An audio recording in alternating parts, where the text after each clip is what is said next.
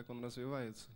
And about the rediscovery of our Jewish roots. И все из нас очень стремятся к тому, чтобы найти снова наши еврейские корни.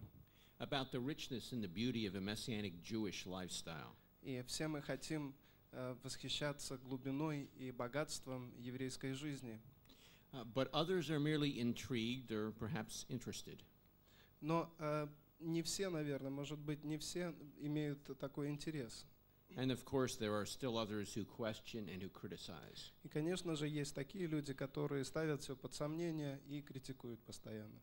So what about their objections? Каковы же их аргументы? Is Messianic Judaism just a fascinating experience? Является ли мессианский иудаизм просто каким-то таким вот очень приятным опытом?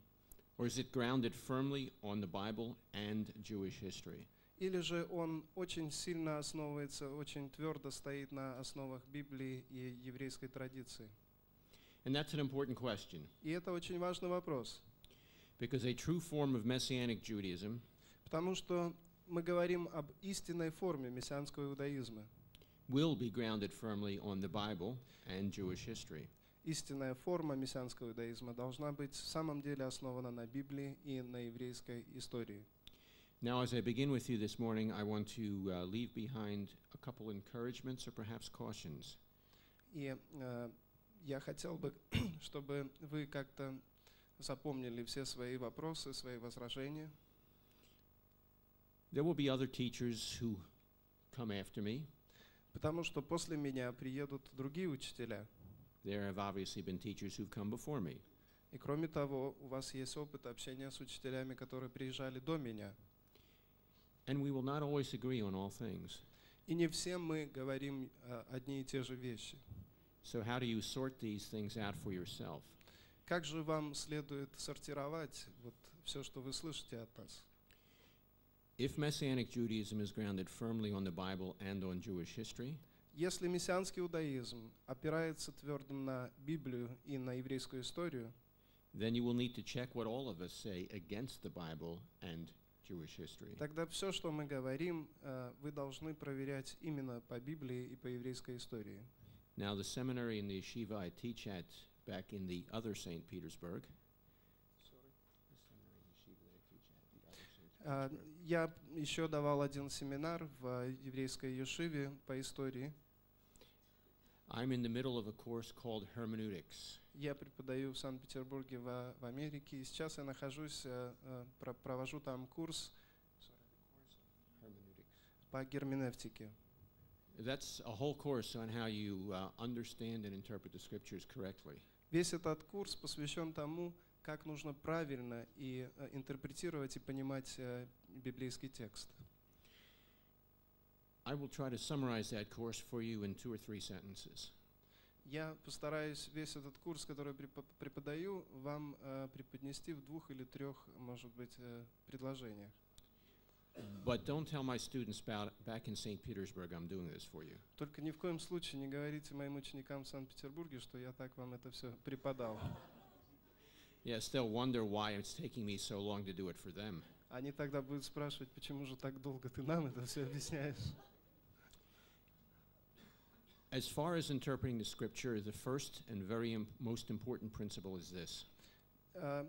Касательно интерпретации Писаний, самый главный и первый принцип следующий. You must read and observe very carefully what the text says. Вы должны читать и очень-очень аккуратно наблюдать за тем, что говорит реально текст. And you need to be very careful about this. Нужно делать это очень аккуратно. And you've got to make sure it is what Scripture actually says, not what someone's told you it says. И вы должны всегда быть уверенными, что же в самом деле говорит Писание, и никогда не опираться на мнение других людей. There is no substitute for careful observation and very careful reading. Никогда в жизни вы не сможете ничем заменить аккуратное прочтение и точное понимание текста. And when you read the text, И когда вы читаете текст, if you've taken notes in your Bible, don't read those notes. если вы когда-либо делали на полях своей Библии какие-то заметки, то не принимайте их никогда во внимание. But read what the text actually says. А читайте именно то, что написано в тексте.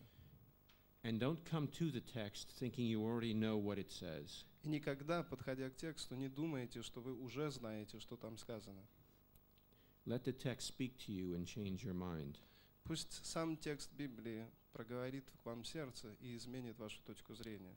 The second principle is just as important. Второй принцип, он тоже очень важен. You need to read carefully the context or the surroundings. Вы должны очень внимательно читать контекст или окружение того стиха, который вы выбрали. You need to read the verses before and after. Вы обязательно должны прочитать стихи, которые находятся перед этим текстом и после. You need to read the paragraph in which you find the verse you're reading. Вы должны прочитать весь параграф, в котором вы нашли какие-то слова, которые вас интересуют.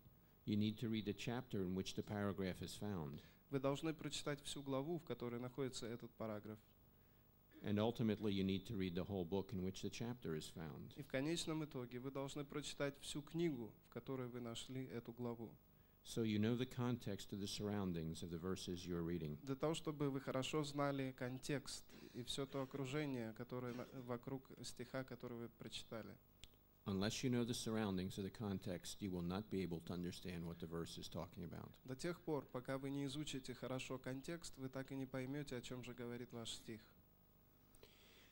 So when teachers come and go, including myself, Когда приезжают учителя и преподают и уезжают, и в том числе я, you have the responsibility that the ancient Bereans had. у вас должно быть такое же чувство ответственности, как было у древних борийцев. In Acts chapter 17, the rabbi Shaul came to teach them. К ним в 17 главе Деяний нам описывается случай, когда Павел или Шауль приезжает преподавать этим людям. Это верий, да? Я борийцам сказал, верийцам. And the text says there, they searched the scriptures to see whether what he was teaching was correct. И они тогда все посмотрели именно текст Библии для того, чтобы проверить Шауля, в самом ли деле он говорит то, что там написано. And the Bible commends them for this. Потому что именно Библия дает им такую заповедь. I would want for you the same commendation. Я бы тоже вам посоветовал поступать именно так. So you need to search the scriptures Иными словами, вам нужно хорошо изучать Писание. carefully Очень внимательно. to see whether what I'm saying is so, Вы должны проверять, в самом ли деле соответствует то, что я говорю, этому тексту. and to see what any other teacher is also saying. И также проверять любого другого учителя, соответствуют ли его слова тексту. It's also helpful to know some Jewish history and some Jewish culture, Вам поможет также знание еврейской истории и еврейской культуры, especially of the Second Temple period, особенно времен Второго храма, because that helps us better understand what the authors are writing потому что это помогает нам лучше понять, о чем пишут авторы, and how the readers understood them. и как читатели того времени понимали их. So check very carefully what you're hearing, Поэтому всегда осторожно и внимательно проверяйте, что вы слышите, and what others are teaching. и учения других учителей. That is my encouragement to you, Именно это я хочу вам посоветовать, and that's my caution for you. и это мой вопрос к вам. Now we'll look at some of those scriptures. Мы посмотрим сейчас на некоторые места Писаний. And because our time is short А поскольку today, у нас мало времени сегодня, I will give you some scripture references which we will not look at together now. я вам дам некоторые ссылки, которые мы с вами не успеем сегодня посмотреть. I will summarize them for you so you know what's in them. Я вам перескажу их для того, чтобы вы приблизительно вспомнили, о чем они говорят.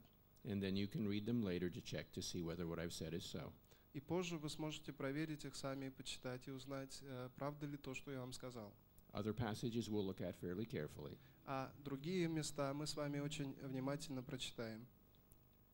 So now let's begin. Давайте начнем. In considering a case for Messianic Judaism, Когда мы рассматриваем мессианский иудаизм or responding to the questions and objections of others, или пытаемся защитить его перед другими людьми, we need to understand the pattern for Messianic Judaism found in the scriptures. мы должны понимать, существует ли какая-то подоплека мессианскому иудаизму в Писаниях. So we will look at the life and the teachings of Yeshua, Мы посмотрим на жизнь и учение Иешуа, the life and the teachings of Rav Shaul, жизнь и учение Рава Шауля. We will look at the life and practice of the early apostles. Мы посмотрим на жизнь и ритуалы первых апостолов. And we'll take a little time to look at Yaakov, Yeshua's brother. Мы немножко посмотрим на Якова, брата Иешуа. And then perhaps just a little bit of early Messianic Jewish history. Кроме того, немножко посмотрим раннюю мессианскую историю. Now any pattern must begin with Yeshua and with his life.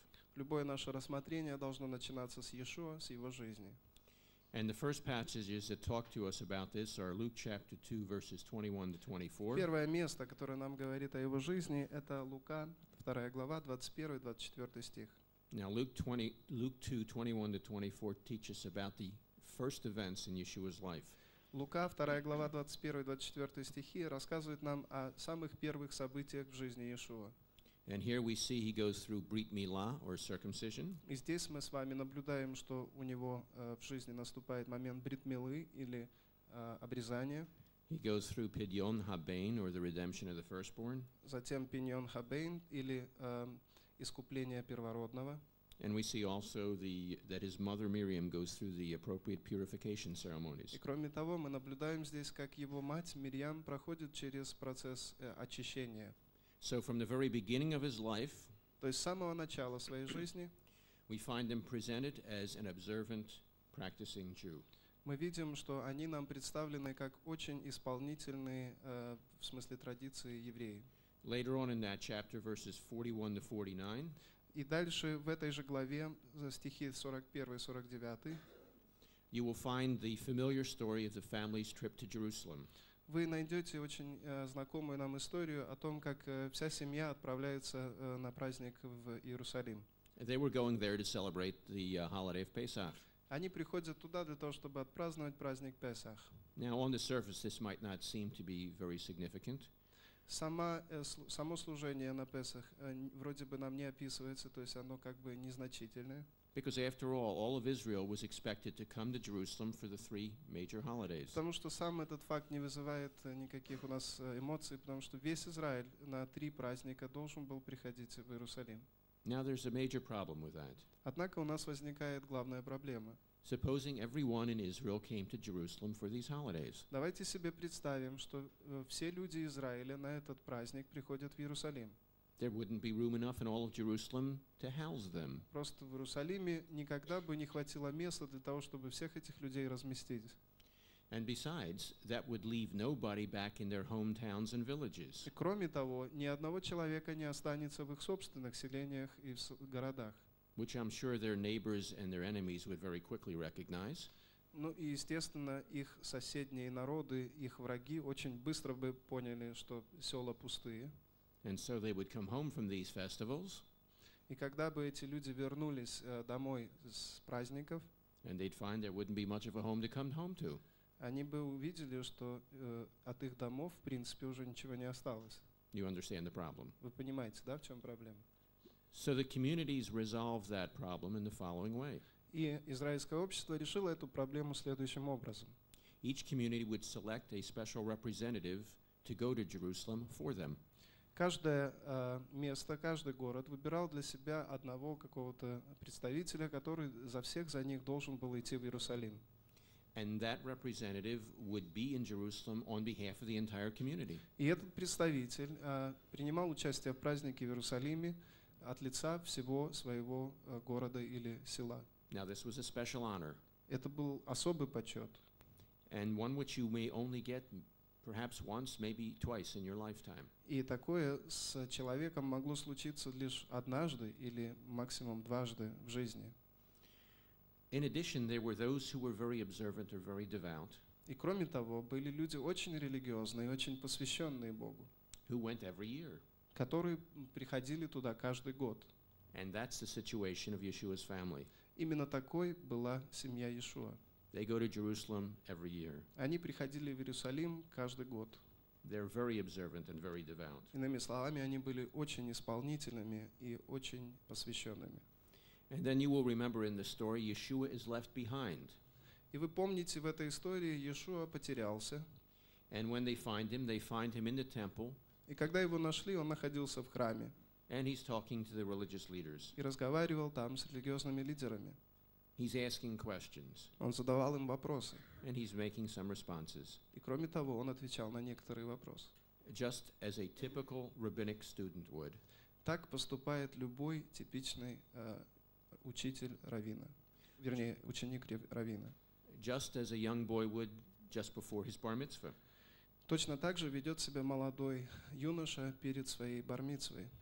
And of course, they were surprised at his questions and responses. И, конечно же, они были очень удивлены глубине его вопросов и ответов. He was a very bright rabbinic student. Он был очень одаренным учеником.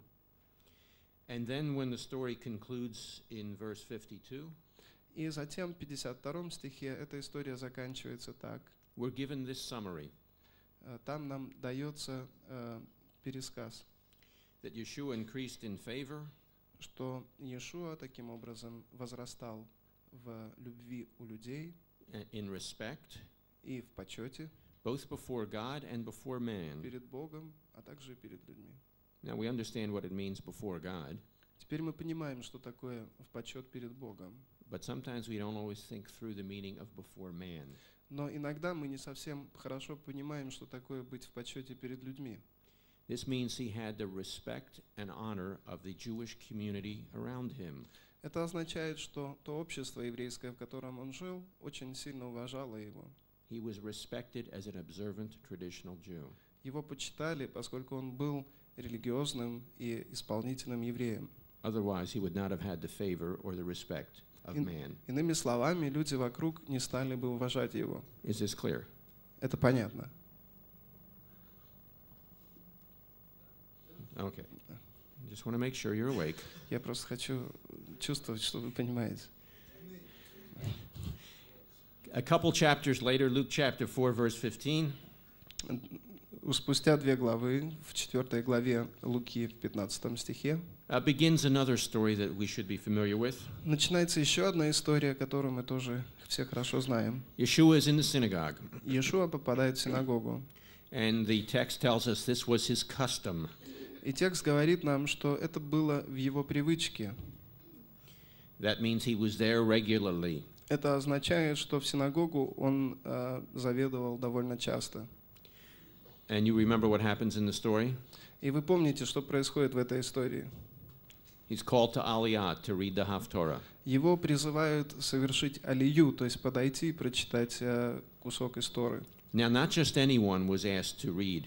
И, конечно, мы понимаем, что не всех, конечно, подряд, не любого человека вызывали читать.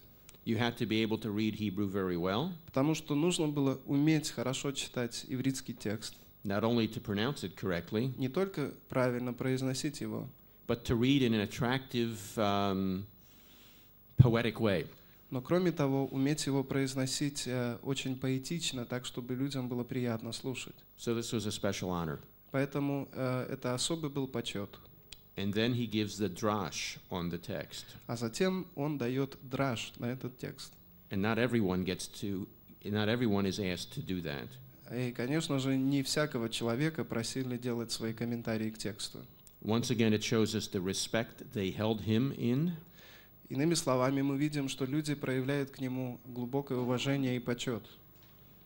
And the knowledge that he himself had. И кроме того, они уважали те знания, которые нес Мессия, Иешуа. Now let me give you several references for Yeshua's observance of the holidays. Я еще вам несколько мест Писаний назову, которые доказывают нам, что Иешуа исполнял все праздники. In John 7:14 we find him celebrating Sukkot. В Иоанна 7 главе мы находим, что Иешуа соблюдает праздник Суккот. In Jerusalem. Это в Иерусалиме. And remember what that means. И вы помните, что это значит. He's back in Jerusalem in Matthew 26:17. В 26 главе, в 17 стихе Матитьяху мы снова находим, что он возвращается в Иерусалим. This time for Pesach. Это время Песах. In John chapter 10 verse 22. В Иоанна 10 глава, 22 стих. We find him again in Jerusalem, only this time it's for Hanukkah. Он снова приходит в Иерусалим, и на этот раз для того, чтобы участвовать в празднике Ханука. Well, no one was commanded to be in Jerusalem for Hanukkah. И нет никакой заповеди у нас для того, чтобы люди приходили в Иерусалим на праздник Ханука. But since Jerusalem was the center of the events that gave us Hanukkah, Но поскольку Иерусалим был тем самым городом, в котором происходили основные события, связанные с историческим значением праздника Ханука, a truly observant Jew might be there for that holiday. истинно религиозный еврей обязательно приходил туда на этот праздник. And then you remember the story in Matthew 9:20. Затем мы вспоминаем историю, которую находим в Матфея в 9 главе 20 стихе. The story of the woman with the hemorrhage that would not stop bleeding. Мы помним там историю о том, как женщина имела кровотечение, которое не останавливалось. And the text tells us that the woman, in seeking to be healed, И текст говорит нам, что женщина, пытаясь излечиться от этой болезни, reached out for the edge of his clothes. протянула руку для того, чтобы коснуться края его одежды. But the Greek text is far more specific than that. Однако греческий текст более конкретно говорит, чего она хотела коснуться. The Greek text uses the word that is the equivalent of the Hebrew term tzitzit.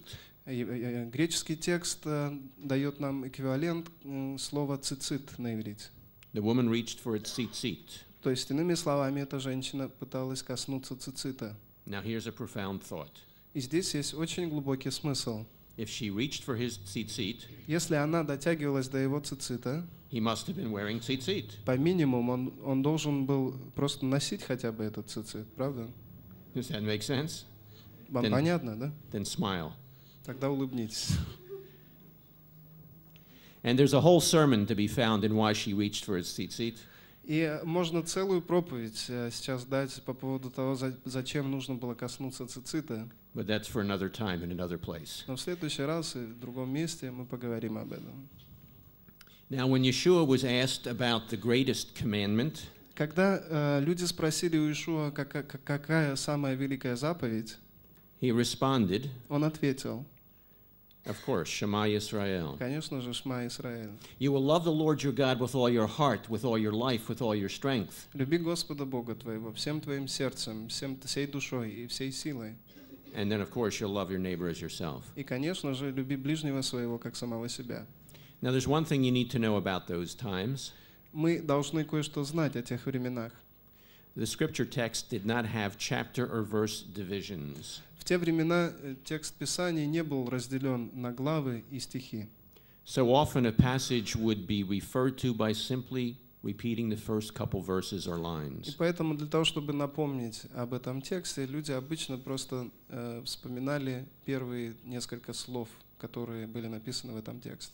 And since both the person who was quoting and the people who were hearing И поскольку те люди, которые цитировали, и те, которые слушали эту цитату, had all of Scripture memorized, as I mentioned yesterday, знали очень хорошо на память все Писание, как я вчера говорил об этом, they would think of the rest of the passage as well. они сразу же вспоминали остальное содержание этого отрывка. Now think with me for a minute or two. Давайте подумаем с вами. What was quoted was Deuteronomy 6, verses 4 and 5. Что же было там во Второзаконии, в 6 главе, в 5 и дальше стихах? But the Shema passage goes all the way to verse 9. Шема же, это место идет аж до 9 стиха. And what I have particularly in mind here is verse 8. И поэтому то, что я сейчас имею в виду, это 8 стих. And there, the Shema passage reminds us we're to place these things on our foreheads. И там Шема напоминает нам о том, что мы должны все эти слова поместить на лоб, между глаз. And to wrap them around our arms. И кроме того, обмотать их на своей руке. We're to take the scriptures and place them on our foreheads and on our arms. Иными словами, Писания должны находиться на нашем лбу и находиться на руке. Now you know what is being referred to? Вы же знаете, да, о чем здесь идет речь? Tefillin. Да, это тфилин. Now Yeshua would not have referred to that passage Иешуа бы не стал вспоминать об этом месте, a passage which clearly referred to the tefillin, потому что это место очень четко говорит о тфилине, without also wearing tefillin если бы himself. при этом он сам не носил тфилин. Otherwise, he'd be inconsistent with his response. Иными словами, он просто имел в виду, именно он сам исполнял именно то место, которое он сам цитировал.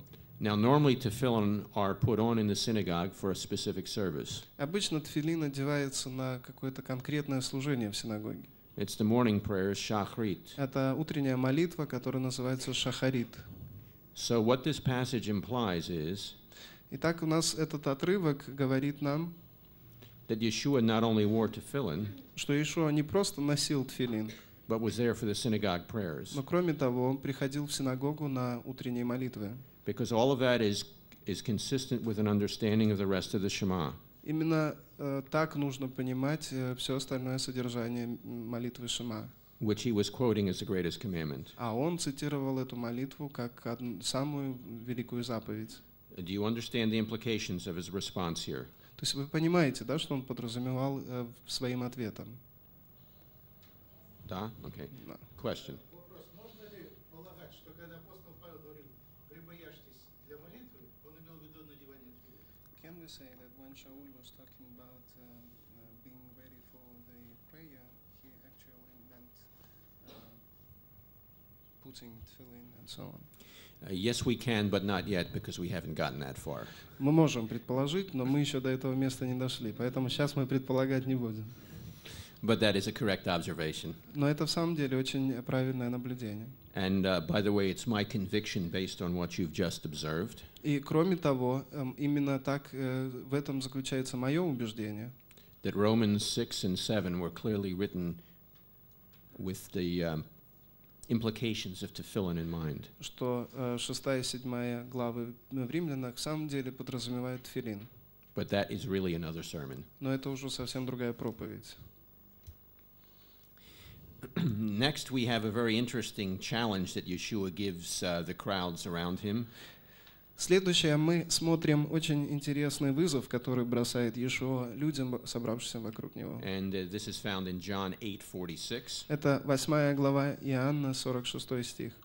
And there he says to the crowds, И там он говорит людям, which included the religious leaders, включая и религиозных людей, религиозных лидеров, которые были вокруг него.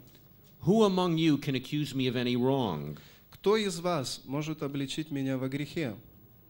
Now the text uses a very general word here.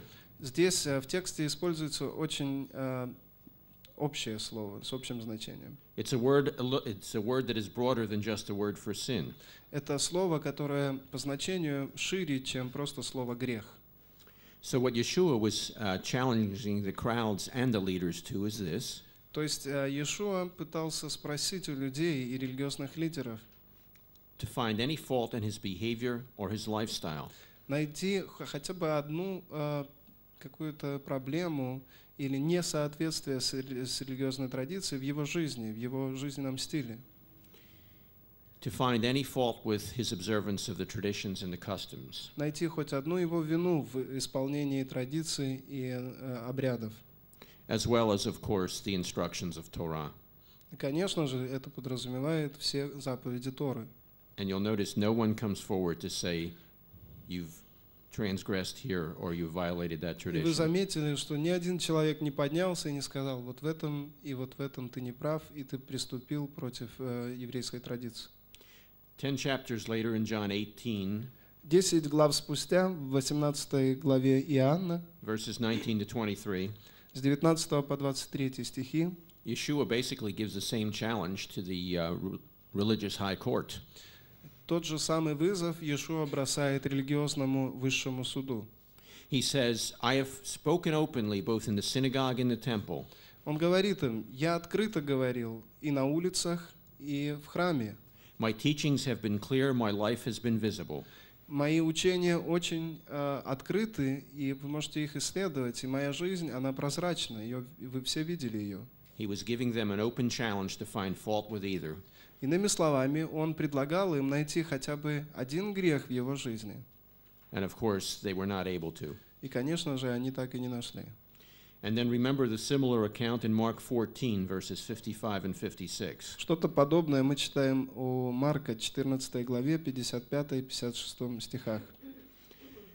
In order to try to find something to accuse him of, Люди пытались найти хоть одну причину, в которой они обвинили Мессию.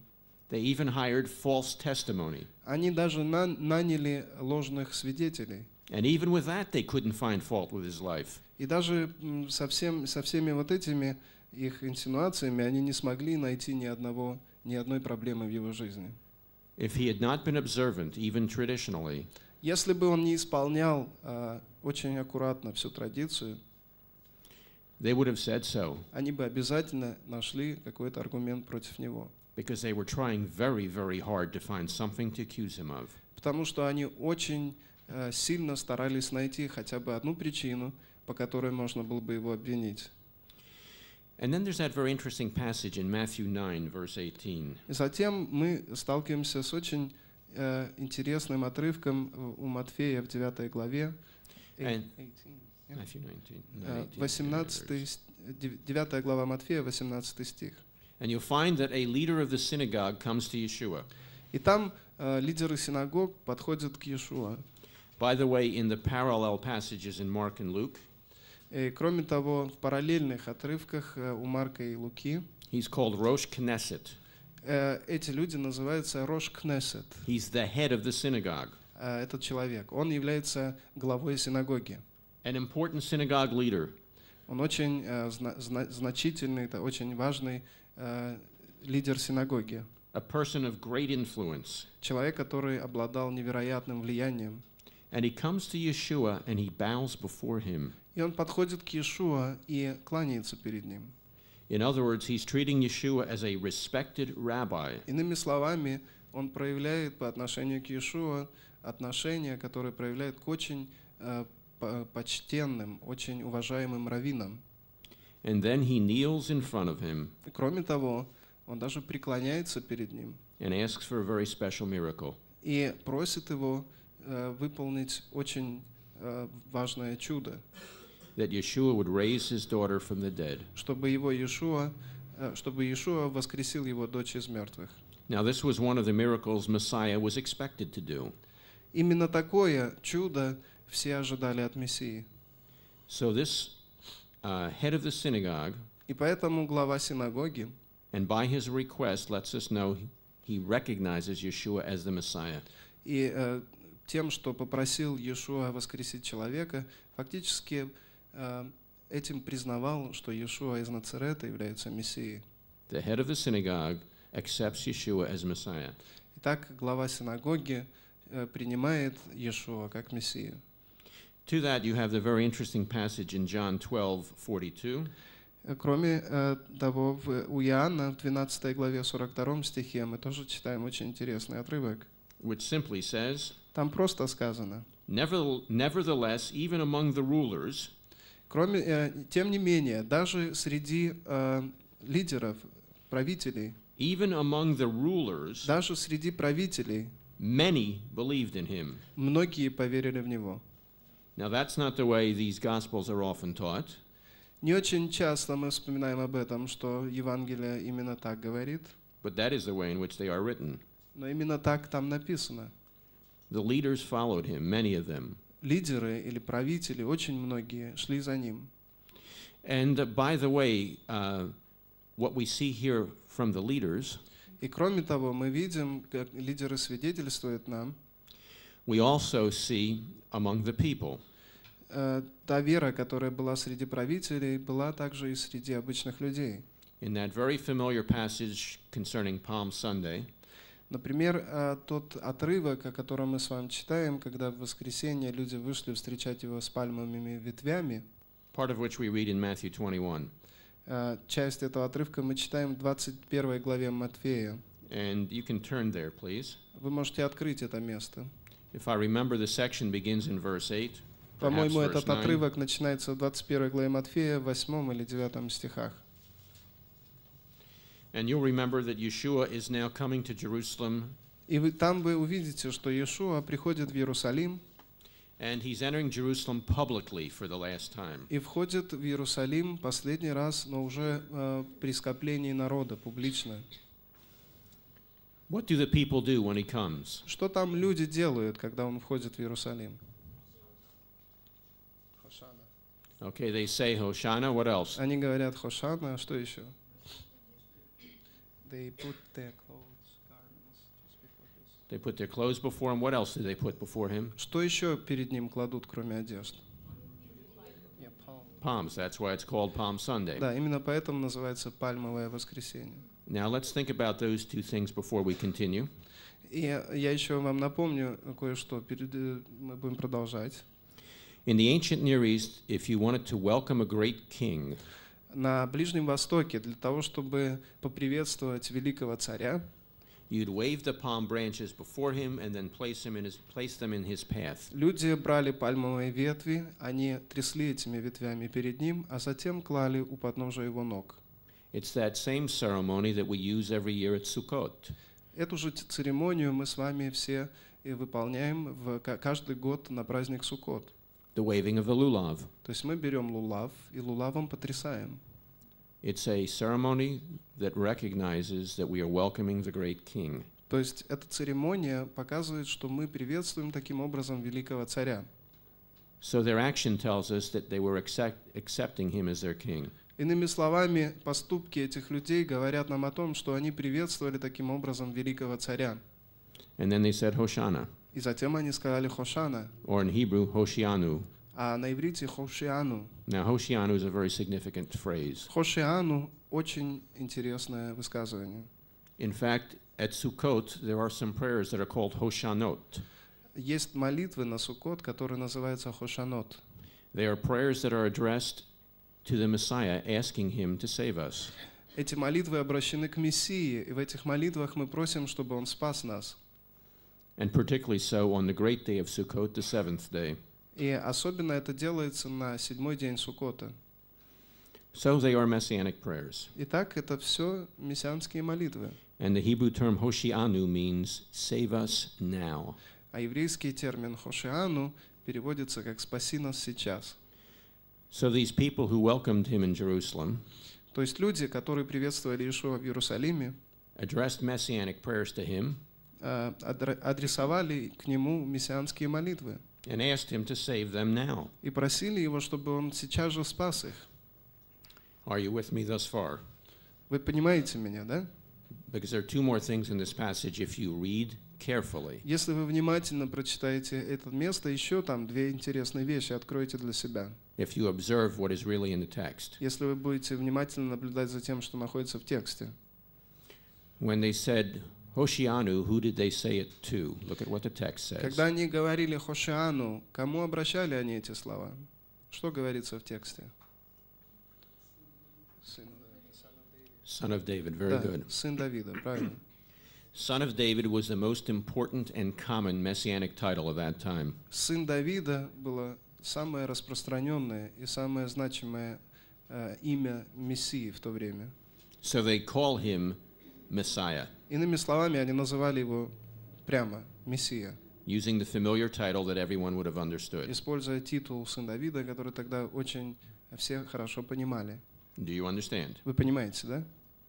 All right, and then they say to him one other thing, Кроме того, они сказали еще одну вещь, and that is, и она такая: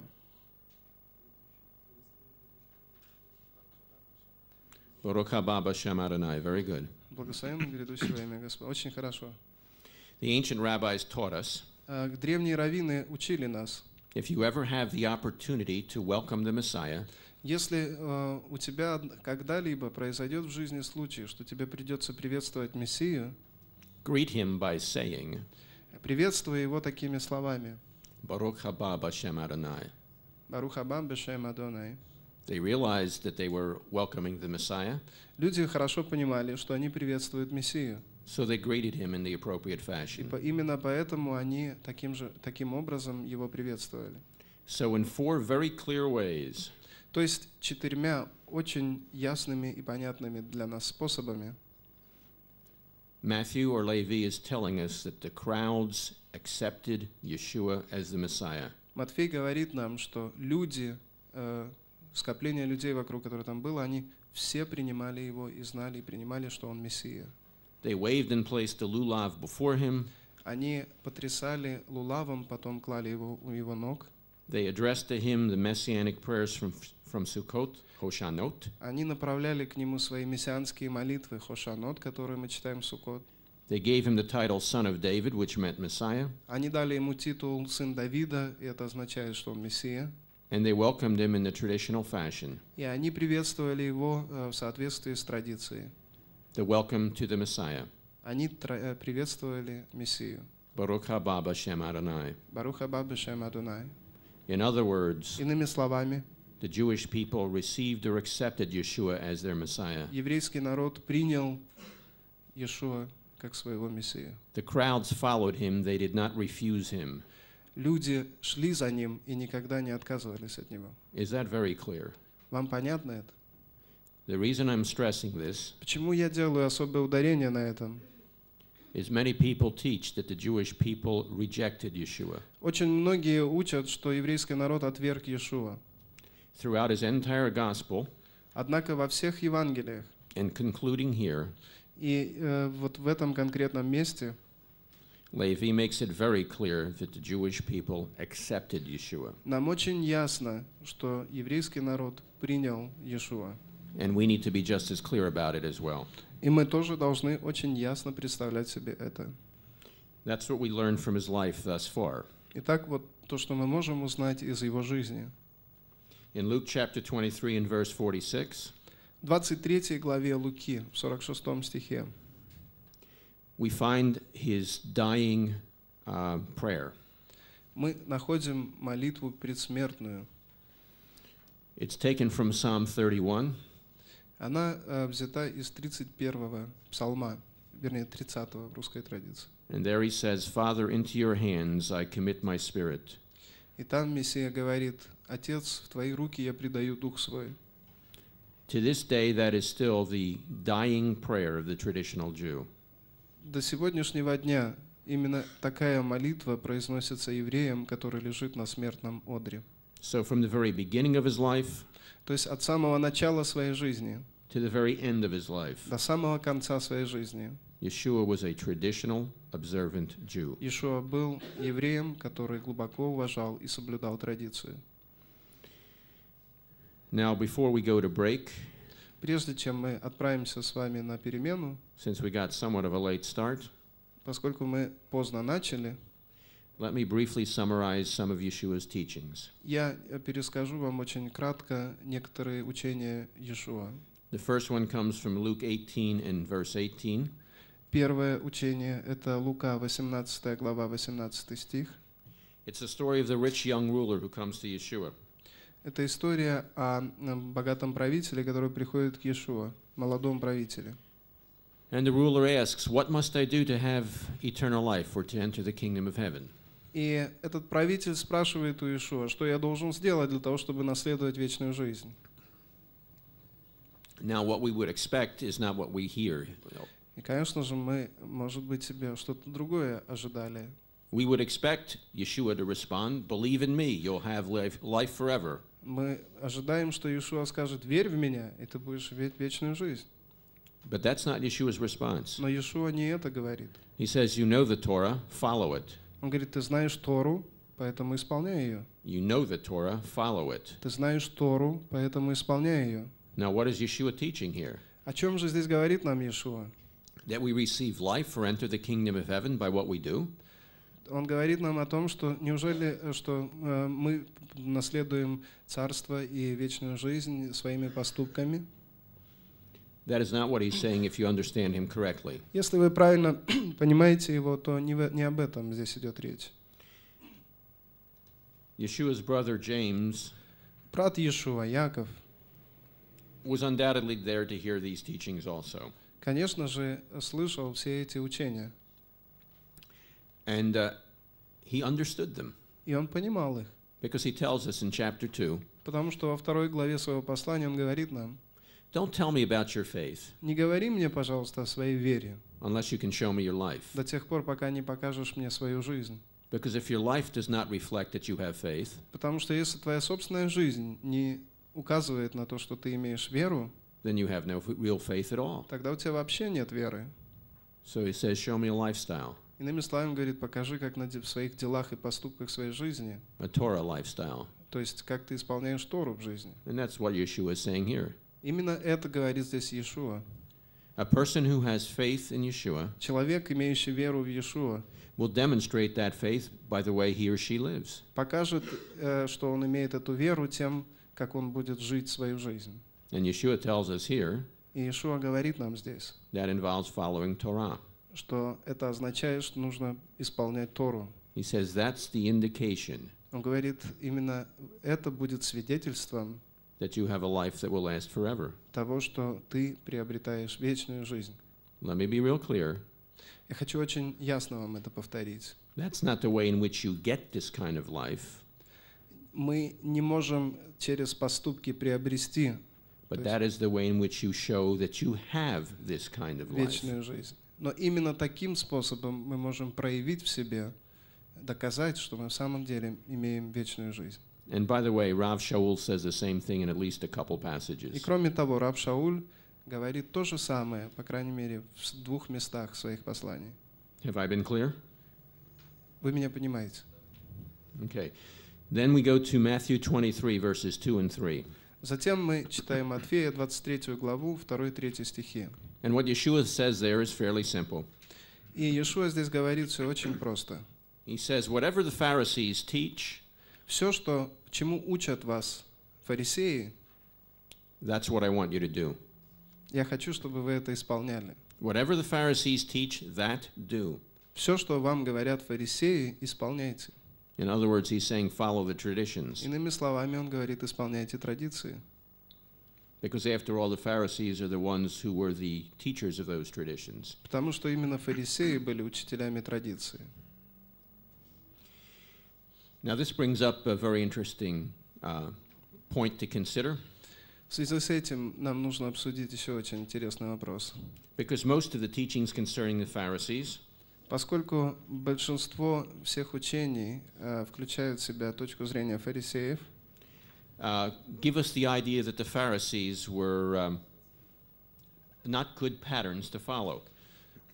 нам часто говорят, что фарисеи не были хорошим примером, и не надо было следовать их учениям. That there was something wrong with their teachings or with their lives. Что в их учениях было что-то неправильное, что-то плохое было в их жизни. But during the end of the Second Temple period, Однако во времена Второго храма the Pharisees were considered by the people фарисеи считались всем народом to be very pious and observant.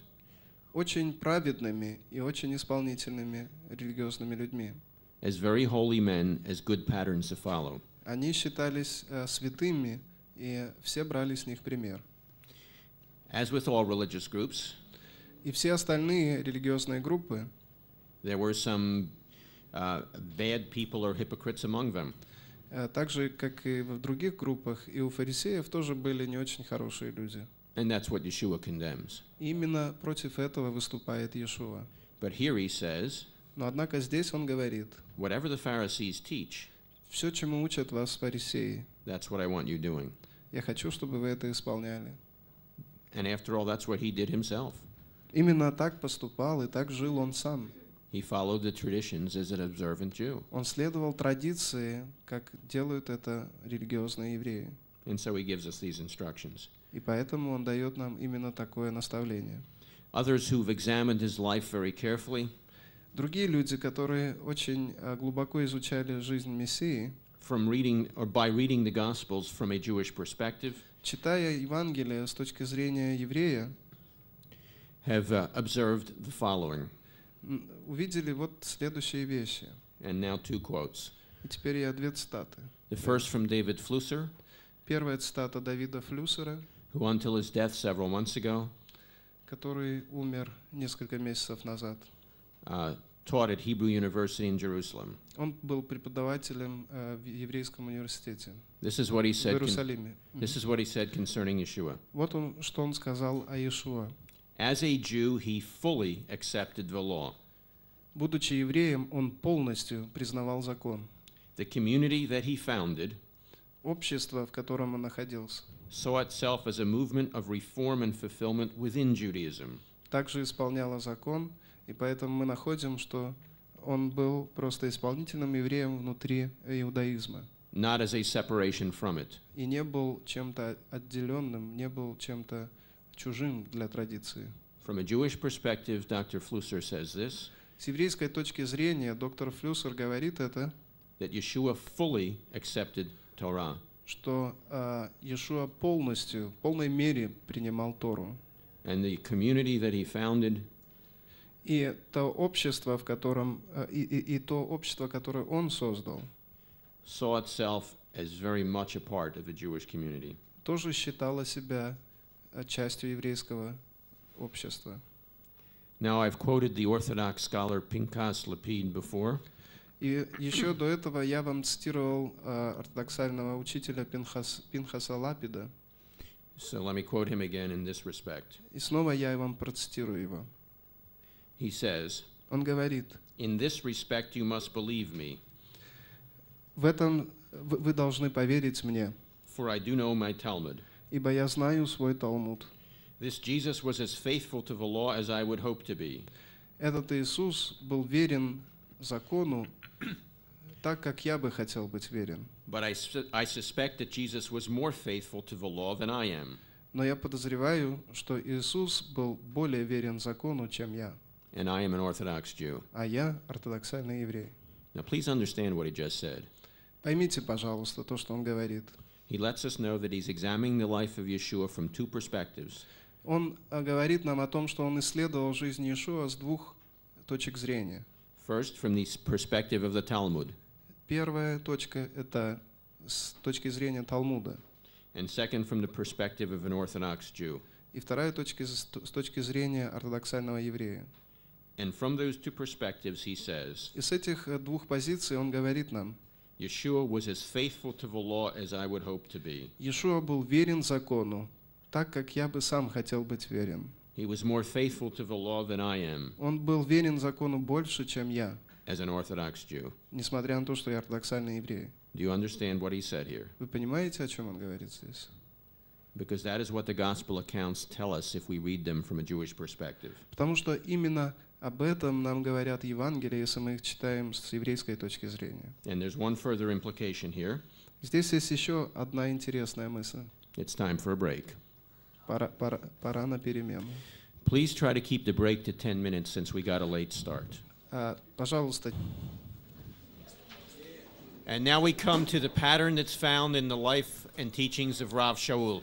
Теперь мы переходим... Самоорганизация. Теперь мы переходим к обсуждению и жизни Рава Шауля. And here we will look at not only at his life and his teachings, И мы посмотрим не только на его жизнь и учение. we will look at his own defense of his actions or his life. Мы посмотрим, как он сам защищает себя, свои поступки и свою жизнь. Now I want to share something with you that I did not share with the students in Moscow or Budapest. Я вам расскажу кое-что, что еще не слышали мои ученики ни в Москве, ни в Будапеште.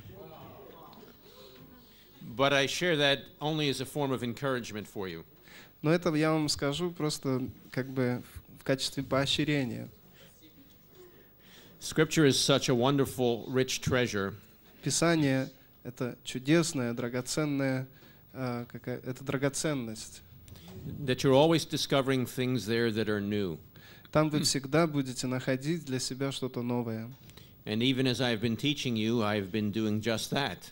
И когда я вам сам преподаю вот материал, который я вроде бы уже знаю, сам для себя я нахожу много нового. And I'm working from an outline that you see I have corrected quite extensively as we've been working together. И посмотрите, как я уже внес поправки в свой собственный материал, который я хотел вам рассказать. No, the wow goes to Scripture. Вау, это, конечно, относится к Писанию, правда? Because that's how rich it is. Потому что такова глубина Писания. Never stop studying. Поэтому никогда не останавливайтесь в своем изучении. Okay, back to Rav Shaul. Итак, возвращаемся к Раву Шаулю. We want to consider several things about his life first. Прежде мы посмотрим некоторые вещи в его жизни. And we know from his very own testimony Мы знаем из его собственного свидетельства, that he was educated as a student, a rabbinic student of Gamliel. Что он получил образование как один из учеников Раббана Гамлиэля. Now that's a fairly straightforward statement Это на самом деле очень многозначительное заявление. that has some real significant implications. Есть очень много интересных выводов, которые можно сделать из него. Gamliel was perhaps the most respected and significant teacher of his time. Гамлиэль являлся одним из самых уважаемых учителей своего времени. One of the most important rabbis of Judaism. Он был одним из самых великих раввинов иудаизма того времени. And Rav Shaul mentions this or mentions his training in Acts 22, verse 3. В 22 главе Деяний, в 3 стихе, Рав Шауль напоминает нам об этом. And then later he describes himself as a Pharisee and the son of a Pharisee. Немного позже он описывает себя как фарисея и сына фарисея. And then says that from the very beginning he has lived as a Pharisee. И он говорит, что с самого начала своей жизни он жил как фарисей. We'll look at those passages a little later. I'll give you them at that time. Мы посмотрим несколько этих мест потом попозже. In Acts 22 and verse 14, В 22 главе Деяний, в 14 стихе, Rav Shaul says that he serves the God of our fathers. Рав Шауль говорит, что он служит Богу наших отцов. In other words, he's stressing his continuity with the faith of his ancestors. Иными словами, он делает ударение на том, что его служение ничем не противоречит вере наших патриархов. And he reinforces this when he is defending himself before Felix. Снова он это повторяет, когда защищается в суде перед Феликсом. And this is in Acts chapter 24, verses 11 to 17. Все это можно прочитать в Деяниях, 24 главе, 14 по 17 стихи. He tells Felix that Деяния 24, 24, 11 to 17. 11, 17, извините. Деяния 24, 11, 17. He says, I worship the God of our fathers. Он говорит, я поклоняюсь Богу наших отцов. I believe everything that agrees with the Torah. Я верю во все, что соответствует Торе. And we see that even after his transformation, И мы видим, что даже после того, как он изменился внутренне, Rav Shaul continues to live as a pious Jew. Рав Шауль продолжает вести свою жизнь как благоговейный, почитаемый Бога религиозный еврей. He goes to the temple to pray. Он ходит в храм для молитвы. That's Acts 22, verse 17. Это мы находим в Деяниях 20 главе. 22:17. Находим в 22 главе Деяний в 17 стихе. In the passage cited earlier from Acts 24, Из того отрывка в Деяниях 24 главе he tells us that the purpose of his trip to Jerusalem он говорит нам, что цель его похода в Иерусалим is to worship. Заключается в том, чтобы поклониться там, Verse 11, в 11 стихе. and to present offerings. И дальше он говорит, для того, чтобы принести жертвы. Verse 17. Это говорится в 17 стихе. In Acts chapter 23, verses 2 to 5, В 23 главе Деяний со 2 по 5 стих he shows his respect to the Jewish authorities. он показывает свое уважение, проявляет свое уважение по отношению к еврейским властям. When he says something that offends the high priest, Когда он сказал какие-то слова, которые были оскорблением первосвященника, he excuses himself. тут же он приносит извинения. His connection to his people is further demonstrated Кроме того, его почтительное отношение к своему народу дальше нам показано by his outreach method. В том, как он вел, какова была методология его проповеди. He always begins his testimony in the synagogue. Каждый раз, когда он обращался к людям в каком-то городе, свое свидетельство он начинал в синагоге. And there is where he preaches the gospel first. Там, именно в синагогах, он проповедовал всегда впервые в городе проповедовал Евангелие. That's Acts 14, verse 1. Это мы находим в Деяниях 14 главе в 1 стихе. And in fact, he's asked to speak in these synagogues. И по сути, когда он попадал в такую синагогу, люди, которые управляли ей, всегда звали его, чтобы он выходил и обращался со своим обращением к людям. Not everyone is asked to speak in a synagogue. В синагоге ни любого, ни всякого человека попросят сделать такое. That means two things. Это нам дает два вывода. He was a respected rabbi, Его уважали как раввина, and he lived a traditional, acceptable Jewish life. и его жизнь была жизнью традиционного, религиозного, верующего человека. If not, he would not have been asked to speak in the synagogue. Если бы так не было, никто бы даже и не звал бы его выходить в синагоги и обращаться к людям. His loyalty to the Torah and the Jewish traditions Его верность по отношению к Торе и еврейской традиции is demonstrated further. нам проявлено дальше. He participates in a Nazirite vow Он вступает в клятву, которую приносили назиры, and also the purification ceremonies. и кроме того, он участвует в церемонии очищения. You find these in Acts chapter 18, verse 18, Это мы находим в 18 главе Деяний, 18 стихе. and in Acts chapter 21, Также в Деяниях, 21 главе, verses 24 to 26. стихи с 24 по 26. And even in connection with such a difficult issue as circumcision, И даже если мы говорим о таком очень трудном для понимания предмете, как обрезание, he acts according to the Torah он ведет себя в соответствии с Торой, by having Timothy circumcised. потому что Тимофею говорит обрезаться. Acts 16, verse 3. Это мы находим в Деяниях, в 16 главе, в 3 стихе.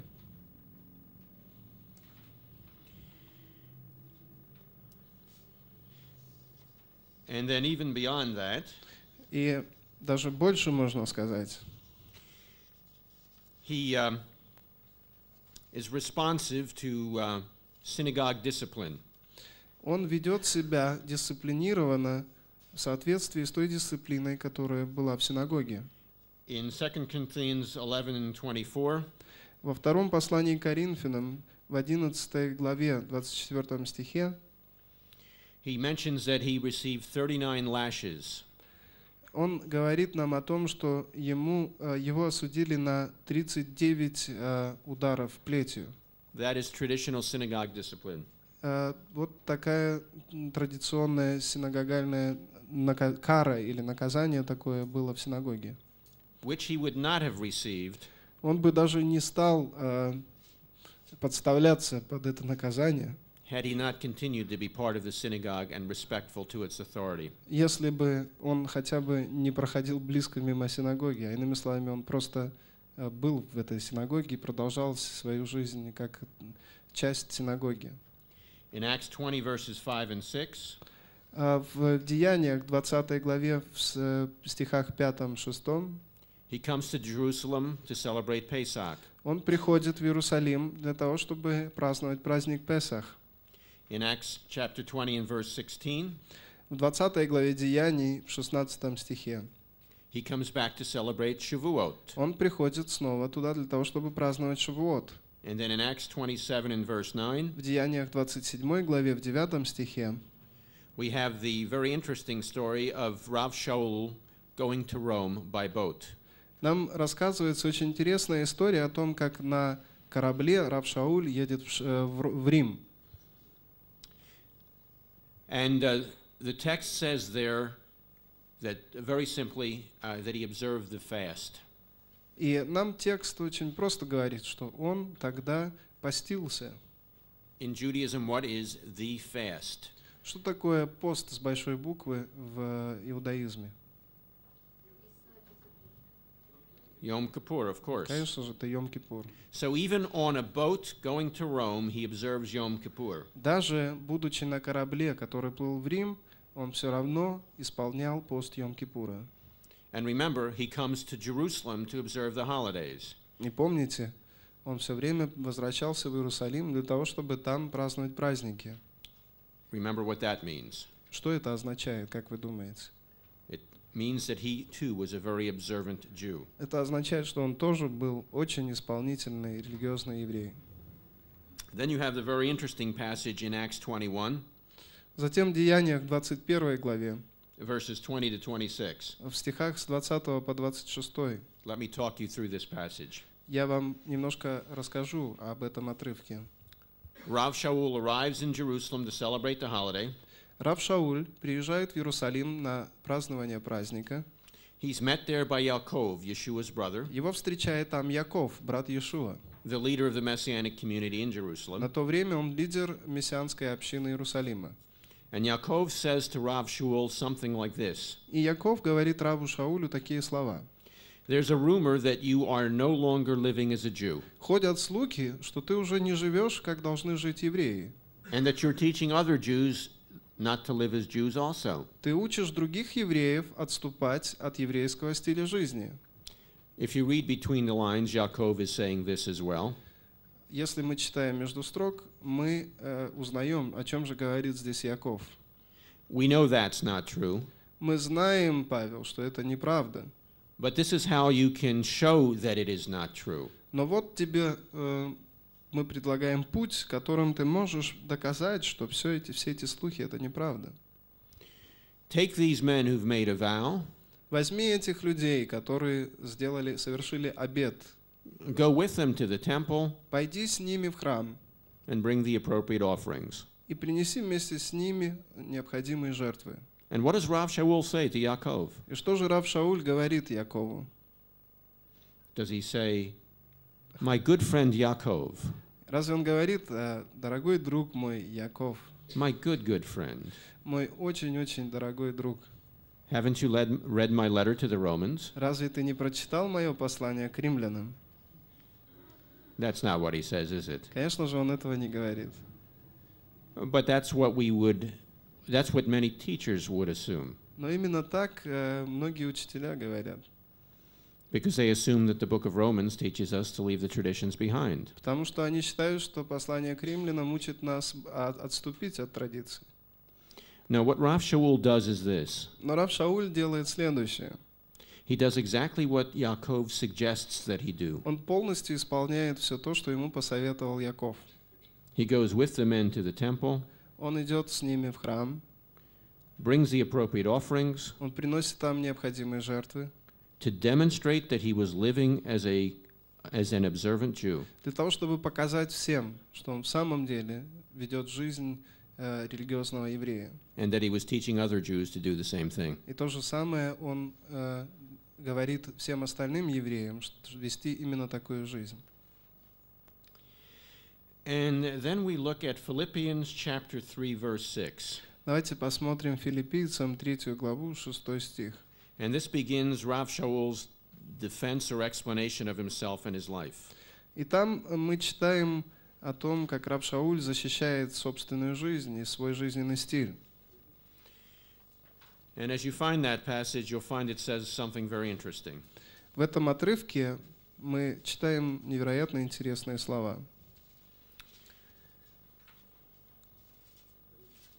By the way, even if you don't find the passage, it still says something very interesting. Если вы даже не нашли этот отрывок, все равно там очень интересные слова. He says, as to the righteousness which is in the law, Он говорит, что касается праведности, находящейся в законе, he says, concerning that I'm blameless. он говорит, что в этом смысле я безупречен, на мне нет греха. Let's explore that for a minute or two. Давайте попробуем понять это. What he was telling his opponents as well as those who observed him, Он говорит своим оппонентам, которые критикуют его, that they have nothing to accuse him of, and they cannot accuse him of being against the traditions. что его оппоненты абсолютно не найдут ни одного аргумента и не докажут, что он когда-либо в чем-либо отступил от закона или еврейской традиции. But this raises a very important theological Но question. тут у нас возникает очень интересный теологический вопрос. How can Rav Shaul, who stresses grace so much in his teachings, Как мог Рав Шауль, так много говоривший о благодати в своем учении, at the same time claim that he had achieved the righteousness which is in the Torah? в то же самое время заявить о себе, что он достиг той праведности, которая описана Торой? He also claims that he's blameless with respect to that righteousness. И он, кроме того, заявляет, что нет, абсолютно никто не может упрекнуть его по отношению к этой праведности. If we don't read and understand carefully, Если мы это очень внимательно прочитаем, this seems to overthrow the very purpose and nature of Yeshua's atonement for us. нам показана здесь сама цель и сама суть того умилостивления, которое принес Иешуа за нас. Well, let's look at some other passages before we return here. Давайте еще несколько отрывков посмотрим, прежде чем вернемся к этому месту. Or at least remember ones that we have read. Просто хотя бы одно я напомню, что мы уже читали его. The passage we looked at before in Acts 24, Это отрывок, который мы с вами смотрели в 24 главе Деяний. Rav Shaul said, I serve the God of my fathers, Рав Шауль говорит, что он служит Богу отцов. believing everything that is in accordance with the Torah. Он верит абсолютно во все вещи, которые соответствуют Торе. At least that's what the original says. По крайней мере, так написано в оригинале. Now, from a Jewish perspective, С еврейской точки зрения, what is that which is in accordance or consistent with the Torah? что же это такое, что находится в соответствии с Торой? What is that from Jewish eyes that agrees with the Torah? Что соответствует Торе с еврейской точки зрения? If you understand this correctly, Если вы правильно поймете это, he's talking about the traditions, речь идет о традициях. which are always viewed as being in accordance with or agreeing with Torah. Традиции всегда считались как нечто, что находится в полном соответствии с Торой. Do you understand? Вы понимаете? Da, good. Да. Then he goes on to say, Дальше он продолжает. I also do my best to always maintain a blameless conscience Я делаю все возможное для того, чтобы оставаться безупречным before God and before men. перед Богом и перед людьми. Always a blameless conscience, Я все делаю для того, чтобы иметь безупречную совесть. and that also includes before men. И безупречная совесть включает в себя и поведение перед людьми.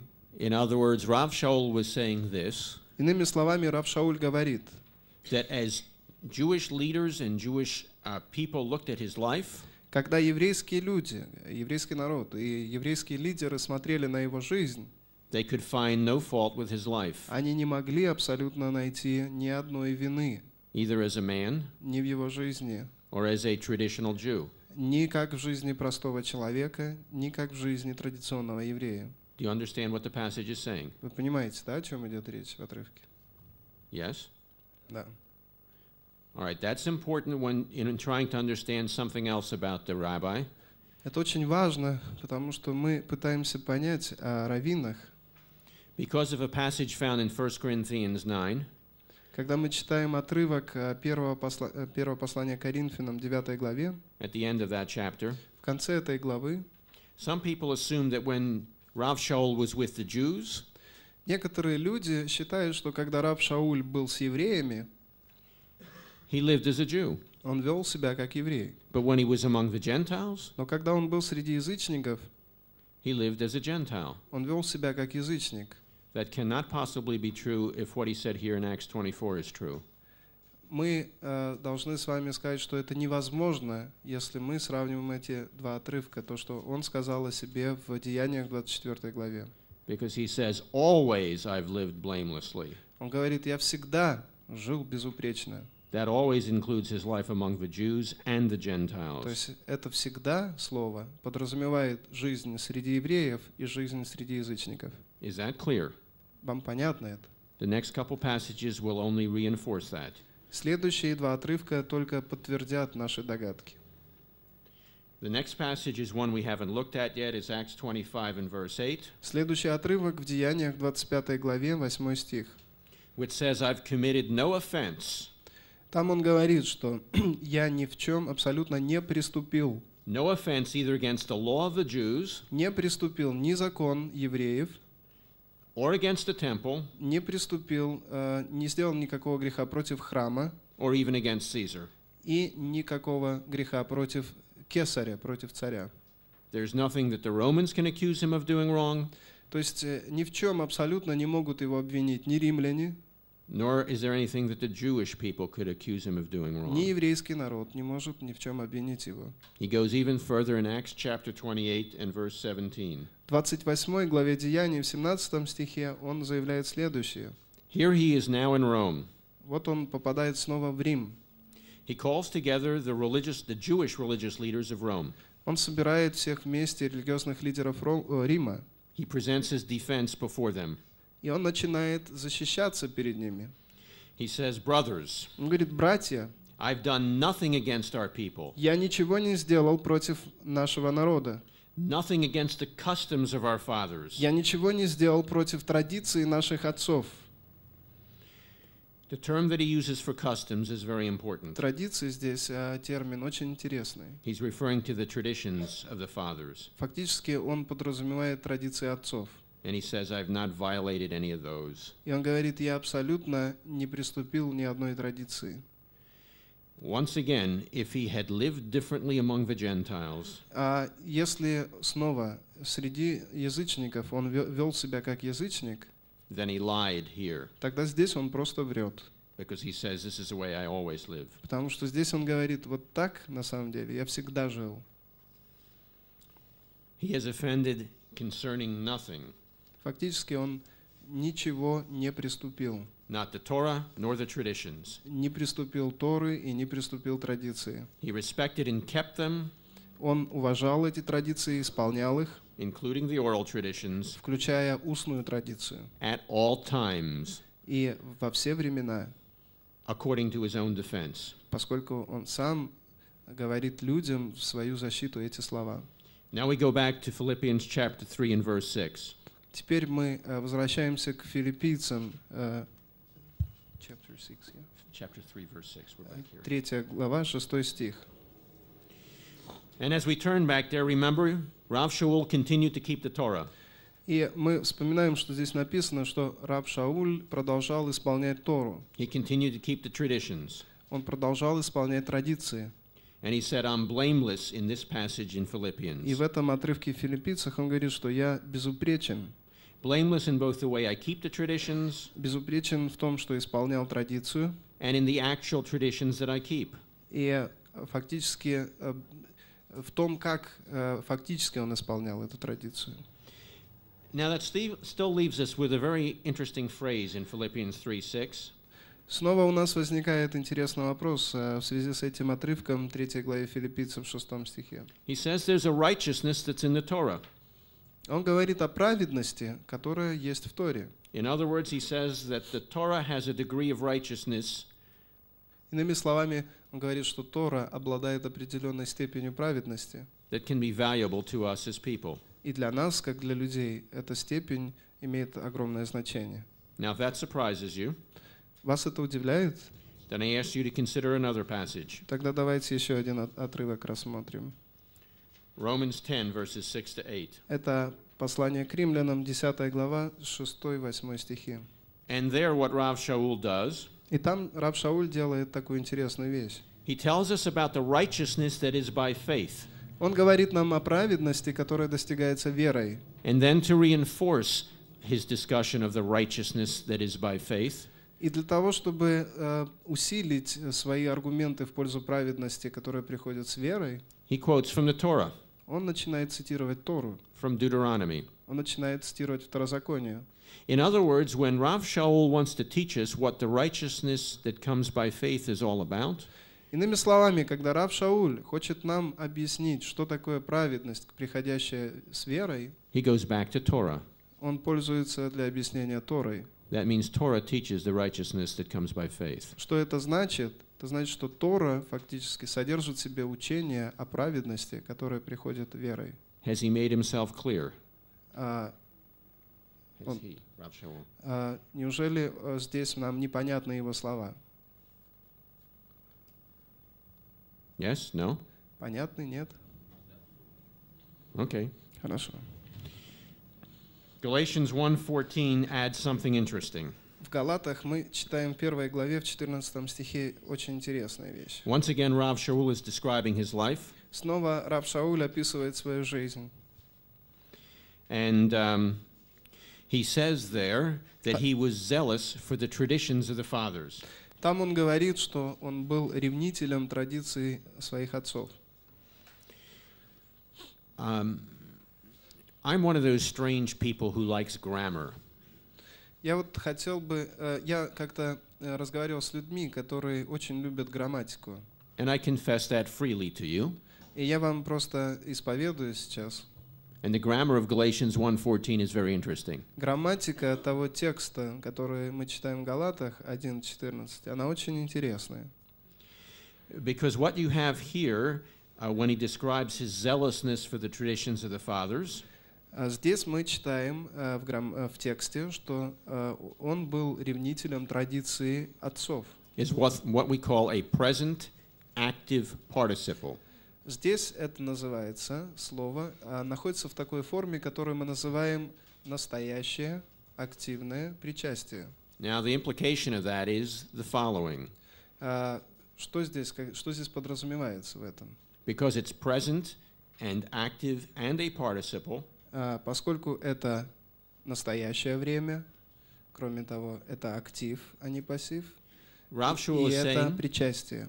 Рав Шауль говорит нам, that he continues to be actively more zealous for the traditions of the fathers. он нам говорит, что он все так же остается и продолжает быть ревнителем традиций своих отцов. It's not just part of his past, То есть это не в прошлом когда-то он исполнял их, it's part of his present. а в настоящем он исполняет эти традиции. And notice he is more zealous. И он просто даже утверждает нам, что он становится еще более ревнительным. And this helps us understand two more passages in Acts. И таким образом мы понимаем, что же в самом деле говорится в двух местах Деяниях. The first one is Acts 23 and verse 6. Деяниях 23 главе в 6 стихе. And he says there before the religious high court of Judaism, Там, находясь перед высшим религиозным судом иудеев, or more specifically the religious high court of the Jewish people, или конкретнее можно сказать высшим религиозным судом еврейского народа, to these religious leaders he says, этим религиозным лидерам он говорит: I am a Pharisee. «Я фарисей». I am a Pharisee. «Я фарисей». Not I was a Он не Pharisee, говорит: «Я был фарисей». but I am a Он Pharisee. говорит: «Я есть фарисей». And the people who he was standing in front of И люди, которые стояли перед ним, could very easily have contradicted him. конечно же, бы очень легко сказали: «Ну что ты такое говоришь?» If he was not living that way. Если бы он не жил именно этой жизнью фарисея. This is after his transformation. Даже после того, как он стал верующим. Acts 26 and verse 5. Деяния, 26 глава, 5 стих. The religious high court has brought him before a Roman governor. Религиозный высший суд послал его и представил его на суд перед правителем. And so Rav Shaul defends himself there. И перед римским правителем Рав Шауль сам себя снова должен защищать. And he calls on the religious high court as his witnesses. И он, находясь на этом суде, тех людей, которые находятся рядом с ним из еврейского религиозного суда, призывает во свидетели. He says, these men can testify how I've lived. Он говорит: вот эти люди, которые стоят перед тобой, могут сами засвидетельствовать о том, как же я жил. He says, I have lived as a Pharisee. Он говорит: я жил жизнью фарисея. Grammar once again. И снова в грамматике там есть интересный трюк. This Greek construction is very significant. Греческая структура очень важная. It means not only has he lived that way in the past, На греческом языке написано, что он не просто в прошлом жил, как фарисей, but he continues to live that way in the present. но он продолжает жить, как фарисей, в настоящем. He says, not only do they know I have lived and am living as a Pharisee, Он говорит: они знают, что я не просто в прошлом жил фарисеем, но они знают, что я и в настоящем живу, как фарисей. he says, I do so according to the strictest sect of the И Pharisees. кроме того, он говорит, что я живу свою жизнь в соответствии с учением самой строгой секты фарисеев. If we take his words as he intends them, Если мы будем видеть в этих словах именно то, что вкладывал туда Павел, if we treat his own testimony about himself seriously, если мы его собственное свидетельство будем воспринимать серьезно, then Rav Shaul continued to be a very observant, traditional Jew. тогда мы должны сказать, что рав Шауль продолжал быть очень исполнительным, очень религиозным, традиционно религиозным евреем. Is this understandable from the